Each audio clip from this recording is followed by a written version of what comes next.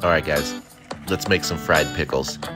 Start by taking your spring roll wrapper, give it a quick dunk in some warm water, and that's it. We're gonna go down with 2 pieces of Swiss cheese, 2 chunks of pickle, and we're just gonna roll this up, keeping it kind of loose, because when we get it all rolled up, we're gonna give a little twist right in the middle, close up those ends, and we're good to go. 350 degrees. They're not gonna get golden brown, but they are gonna get crispy. And once they're at that point, just throw them down on a plate, get yourself a little ranch dressing, and look at that. Just get in there and enjoy. Man, what a treat. Cheers, everyone.